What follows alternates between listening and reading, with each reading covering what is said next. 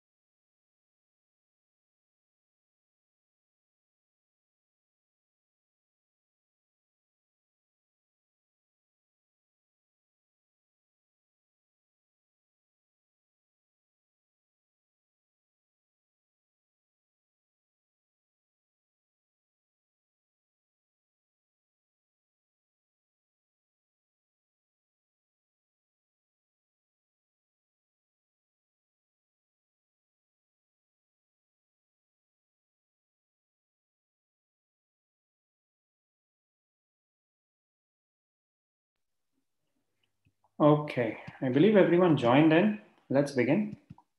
Now, today's letter, what we're going to discuss is a simple format of letter. Okay. Now, the most required part in this, what is like you will have to understand what kind of informations you need to add into this. You need to understand the target reader very well because unless you understand the target reader in this type of letters, it will be very difficult. Okay, I believe everyone joined in. Just hold on. Let's begin. Why is it happening? Now, today's letter, what we're going to discuss.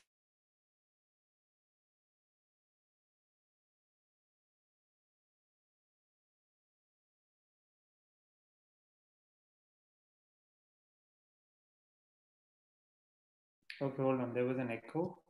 Just 1 minute. Okay, perfect. Let's begin now. Okay. Now over here, what we need to understand over here is we need to understand the target reader well. Target reader, you need to understand the well. That means to whom you are writing the letter. Tomorrow, those who are writing the examination, please make sure you understand it very clear and you understand it very nicely that to whom you're writing. Because unless you understand to whom you're writing, it'll be really difficult for you to know what kind of information you need to add in your letter, like relevant or irrelevant. Relevant or irrelevant. So keep this very clear in your mind that you will have to make sure that you understand to whom you are writing, which is very important in your letter. And the reading technique, let's keep it the same. Okay, this is especially for people who are writing exam tomorrow. I'll just record this lesson as well so that I can send you the recordings as well. Now, reading technique of reading a letter should be the same what we have practiced all these 2.5 months. Okay, you should not change your technique in the last moment because that will definitely hamper your understanding, which I really don't want you to take a risk. First one, read the first 5 lines. Now, people who are new, please understand this is very important. Read the first 5 lines to get an understanding who is the patient, what is your position, which is very important. You need to understand what is your position, is more important. Also, you need to make sure that you also understand what is the scenario or what exactly is the scenario which is happening in the particular letter. So, who is the patient? What is your position? And the overall idea, the name and age of the patient. You get it very clear, things will be really easy. Otherwise, things are going to be a little complex for you. Okay, this is more important for you to understand. After reading the first 5 lines, from there, directly move on to the last event which is given to you. Now, either you can move on to the last event or you can move on to the last 5 lines. Now, why do I say last event and last 5 lines? Please, let's understand this very clear. Last event means any date, any last date which is given to you on the case note. Like we have case notes which has got multiple events in it. So you will focus on the last event because the last event will tell you what is the current scenario. Now, why you need to understand this? Because see, there are some letters in which the diagnosis, okay, like for example, if you remember last week, we did a letter on Patricia Stylis. Now, in Patricia Stylis, what we had is the diagnosis was possible relapse of pericarditis. wherein the patient was actually diagnosed with pericarditis 6 months ago. Now, in that letter, if you write, I'm writing to refer Patricia Stylus, who is diagnosed with pericarditis, you lose your point in content, you lose your point in clarity. Because she's not currently, you're not sending the patient for the diagnosis of pericarditis. You're sending the patient because she has a relapse of pericarditis. This is very important to understand the difference. Okay, many people fail to understand the difference. Unless you understand this difference, it's going to be a little difficult for you to write a letter, which is most important. Okay, so understand the current scenario, whether is it a possible relapse. Like for example, we have one more letter which we have done earlier, that is Jack Mills, which was a psychiatric condition. Patient was like diagnosed 6 months ago or 18 months ago. Patient was diagnosed with paranoid schizophrenia, and currently the patient represented with the possible relapse or decompensated schizophrenia. So in that case scenario, you cannot write in the first paragraph patient is diagnosed with schizophrenia. You will have to write patient has a history. I'm writing to refer so and so person who has a history of paranoid schizophrenia. This is very important to understand the technicality of this letter, of any letter which you write. Because if you don't understand to whom you're writing, the target reader, and don't understand the current scenario, it's going to be a real mess for you to understand which would be the relevant information as per the demand of the letter. You need to understand the demand of the letter, which is very important. Okay, so the last date will tell you what is the current scenario, what is the current diagnosis.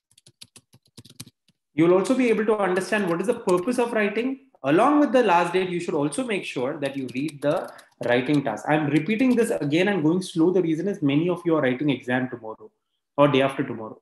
Please make sure when you're writing a letter, keep these points in your mind. Things will be easy for you. Purpose along with writing task. In writing task, you get to know who is the target reader. You get to know the target reader's name. Okay, target reader's name and position.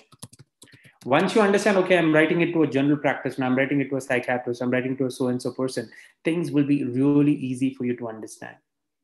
Okay, this is something is expected from you, and I want all of you to follow this. Now, one more thing, please understand, guys, we have trained you on letters writing to GP, letters writing to nurses, different nurses, letters writing to social worker. We have done letters writing it to an occupational therapist. Okay. We have done letters writing it to what you say, university nurse, okay, school nurse, university nurse, school nurse. We have done all these type of letters. Okay, but understand, if you ever come across any target reader which you're not aware what to write, for example, music therapist, like we had one letter, music therapist. Now if the letter goes for music therapist, many of the people get confused. Now, what should I do? I don't know. I've never written a letter about music therapist. Do not panic. The first thing you need to come across, like in the examination, you come across a situation where you're not so sure what to be done. The first response should be not to panic, relax, read the letter once again. Understand it, think, then respond. Because if you panic, you're going to lose a lot of time, energy, as well your brain will not be able to give you the productivity what you have done on the 6 months. So if you ever come across a situation which you have never done, relax and read it again. Think well. What can I write to a music therapist? What would a music therapist expect from me when I'm writing a letter? Simple. You just have to differentiate whether it is a medical person or a non-medical person. If it's a medical person, simple for you. If it's non-medical, remember social worker. What kind of information you add for a social worker? The same information we need. What is the purpose of this letter? Just focus on that. This is more important when you're writing a letter. Okay. Please make sure this has to be done. Tomorrow when you're writing an examination, or day after tomorrow when you're writing an examination, make sure whoever the target reader is, think carefully. And if you get a letter with multiple dates and multiple events, do not panic. Think, how can I divide my letter into past events, present events, and future events? If I'm able to divide the dates into 3 different events, things are easy for me. I just have to find who is my target reader. I just have to find what is the purpose and why am I writing this? What is the main reason I'm writing this letter? Things would be really easy for you. Okay, now let's go for today's letter. Any doubt anyone has in terms of this, you can ask me. I'll clarify your doubts. Anyone? Okay. Now, since no doubt, I'll move on to the question paper today. Many of you might have written this letter earlier, but I'm taking this because nowadays I can see very commonly these kind of letters are coming in examination.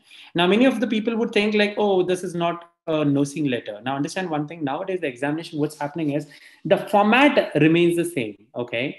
There are complex letters coming in. Now, the sample questions, what you see, the OET official, what we have 4, that is a little lengthy. But rest of the sample responses, what we have available in the markets are very short letters. There is no point in practicing short letters unless you practice the complex ones. Because when you practice the complex ones and you get an easy letter, things would be really an easy cake for you, which is very important on aspect of actually clearing this exam. You need to make sure that you understand this very clear. Any complex letters, how to solve it, what kind of approach I need to when I have to solve this. That's something very important from your side. Okay, now this is the letter what we are going to solve. Okay, now it says, we'll read as per our structure what we have done. We'll go according to that.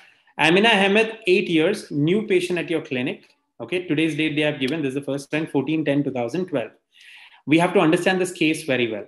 Amina Ahmed, age 80 years, new patient at your clinic. Parents, mother Aima, housewife, father Talon, cab driver, brothers Dalma, aged 4, and Robel, aged 2. Family refugees from Somali in 2005. Have Australian citizenship. Amina and father, good understanding of English. Mother has limited. And Amina had appendectomy 2 years ago, no known allergies. So we know it's going to be about a child who's just 8 years old. Amina Ahmed. This has to be very clear. Then from here, we'll move on to the last event. Last event over here is 14/10/2012. Okay, always move on to the last event first. Here, subjective, which means what the patient said or what the parents or relatives said. Both the parents were very concerned. Reported Amina lethargic and listless. Listless means very restless, tired. Vomited twice last night and headaches worse. Objective, what you found. The investigations revealed WBC 18,000 left shift. Now you can ignore this left shift because it is not complete. Okay. Urinary function report normal. Temperature 40.2. So it is a raised temperature. Pulse, we can see tachycardia 110 per minute. Maculopapular rash over the legs. Neck stiffness is present. Assessment, you have found meningococcal meningitis. So this is your today's assessment. So they have given today's date is 14/10/2012. And today's assessment says meningococcal meningitis. Okay. So from the last event, you got to know, okay, this was the current trouble, the current scenario. You got to know what is the diagnosis, that is meningococcal meningitis. You got to know what is the plan. The plan says urgent admission to the emergency pediatric unit, Brisbane General Hospital for further investigation and treatment. Meningococcal meningitis. So think what kind of information you will add and what kind of structures you would involve into this particular question. And we have given a penicillin IV given as a stat dose. Okay. Now you are a GP. Now please don't consider yourself GP when you're writing. Keep in your mind as a nurse. See, the target reader remains the same for both of you. Okay, because we are not writing the letter on the point of view of like our own profession. We are writing it on the point of view of your target reader. Who is your target reader? We have to understand his point of view. Based on that, we have to give out information. So here, we are writing it to a duty registrar, emergency pediatric unit, Brisbane General Hospital. What is the reason? Patient is suffering from meningococcal meningitis. But the immediate response, what is required for that IV stat dose, that you have already done. Okay. So you think what is the way you can write it? This letter can be written both the ways, as an emergency structure or as a normal structure. Both the ways it's okay, because the initial management, what is to be done, that is already given. Patient was suffering from these things from a long time, symptoms was there. Right now you found the symptoms and you confirmed it and you are sending it to emergency pediatric unit. So both the structure is completely fine. Now the requirement is how to choose the information. What kind of information we would add into this letter, which is important, which can be ignored. This is something you need to understand from your part. Okay. Now I'll give you 5 minutes. I have sent you the question to all of you. You can just go through the question which is given to you in the group. You can see it and you can prepare. I'll give you exactly 5 minutes to prepare. Then we'll start with our discussion. And today at the end, I'll send the sample answer to each one of you personally. Okay, because I don't have it on the presentation. I'll send it to you personally. In the evening batch, I'll be recording the lecture again. In that, I'll be showing a presentation as well. So I'll send you that as well. So I'll send you both. So everyone needs to mark your attendance in the group, and I'll make sure each one of you personally, I'll send you the sample answer. Perfect. Now I'll give you 5 minutes from now, since there are no doubt, I've got 14 people over here. Make sure everyone prepare, and then we have a quick discussion. I want you guys to participate because participation will give you a more learning curve where you will understand more, where your questions will be answered. You will make mistakes, but that will be corrected later in the examination. You will not do any mistake. Okay, that would be a benefit for you. I'll give you exactly 5 minutes from now. Go through it.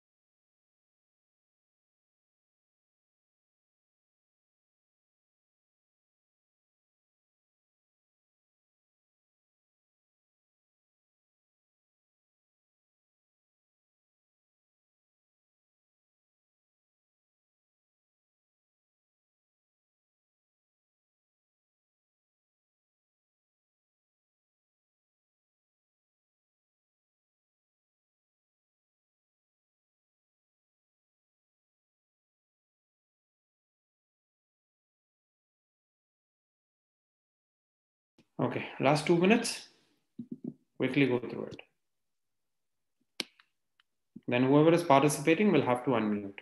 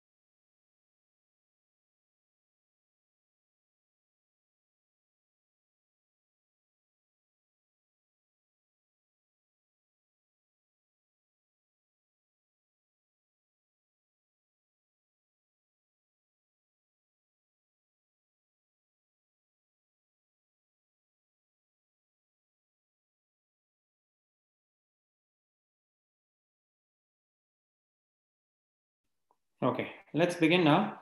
Anyone who can tell me what can be the first paragraph? What can be the first paragraph? What can be the diagnosis and what can be the purpose? Anyone who have gone through the letter? Anyone who wish to participate? Unmute your audio, please.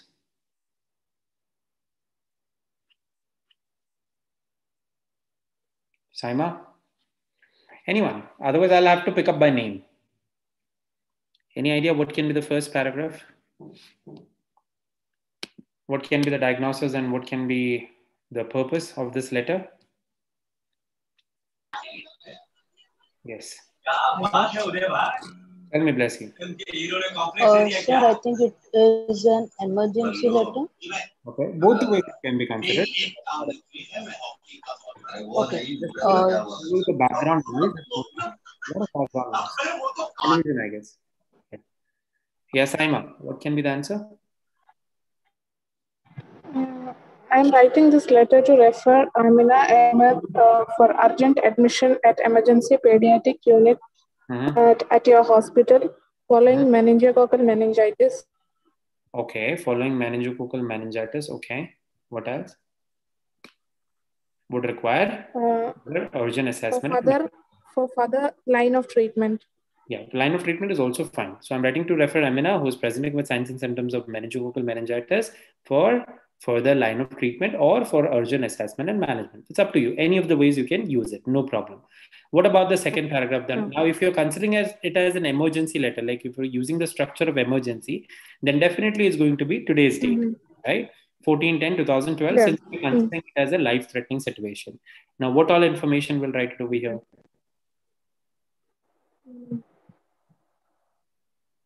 What all information? This letter can be written both the ways. It's completely fine because this is a long-standing symptom. This is a long-standing symptom. Like initially she had fever, which was considered as viral infection. Later she again came with the same complaint. Now third time she has come, you've given the normal dose, which is already done. Though it is written that it's an urgent admission, but we can consider it as a normal event as well. No problem, because this will be treated at the hospital and it's a long-standing symptom. It's not a sudden symptom or sudden life-threatening. It's a long-standing symptom. So even if you consider it as a normal letter, it's completely fine. No problem. No markdown for that. Okay? Both the ways it's fine.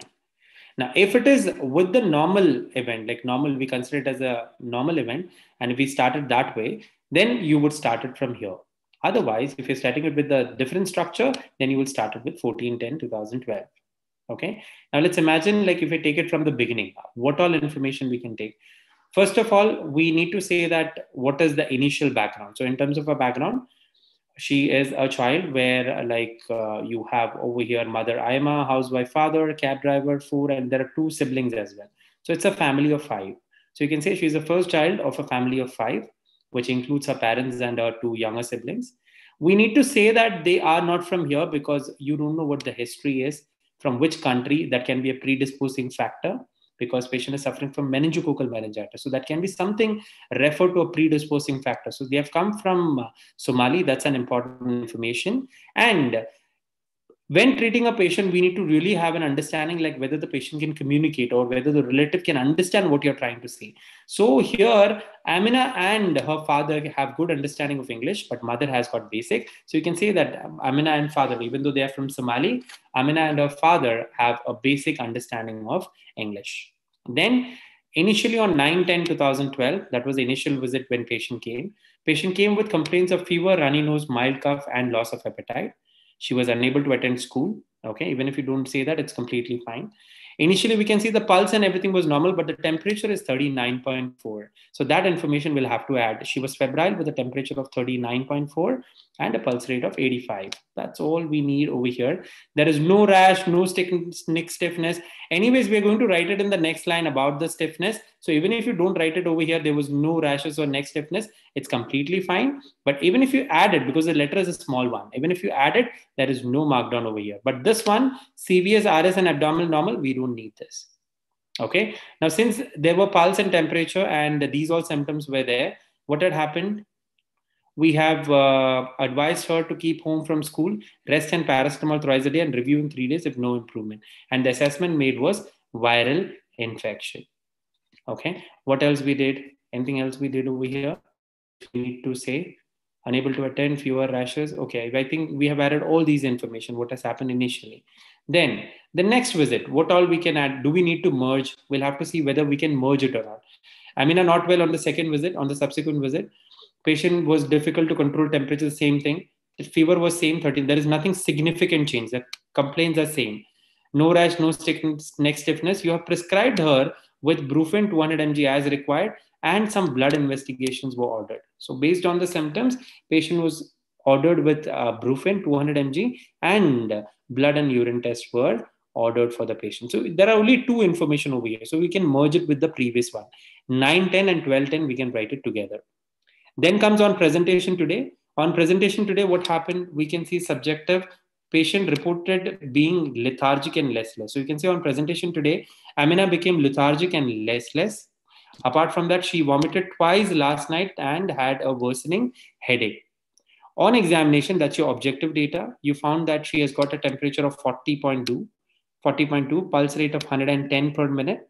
Also, maculopapular rash over the legs with neck stiffness. Okay, rest all reports were approximately normal with a slightly raised level of WBC, but that's not that important. It's a very marginal, so it's completely fine. Then, what else we can find over here? Anything else we can find which we have missed out? Anything which you feel need to be written, which we have missed out? So the paracetamol role isn't that important to mention? Like nothing was difficult to control temperature with paracetamol. Yes. Good point. Yes, that's important. There was one drug which did not work. Okay, I'll tell you one thing. One drug which did not work. Okay, prescribe Brufen 200 mg as required, but there was one drug which did not work. We will always mostly add the information for the drug which has been very effective. Okay, this comes as a neutral information. Even if you don't add it, there is no markdown for that. Okay. Whoever asked me that question. Okay. Perfect. Anything else? What we need to add over here? Any doubt? Anything which you feel need to be added more or we missed out? Good point, but you have shown. We have ordered the blood test. We sent the patient. We found that reported Amina lethargic and listless. Urinary function and things were normal.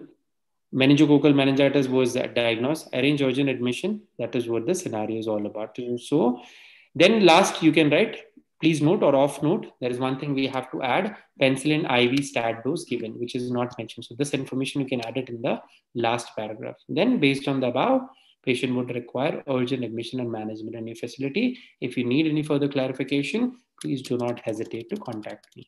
This is how you will write this letter. Any doubt you can ask me. Now today the sample answer I'll not be able to show.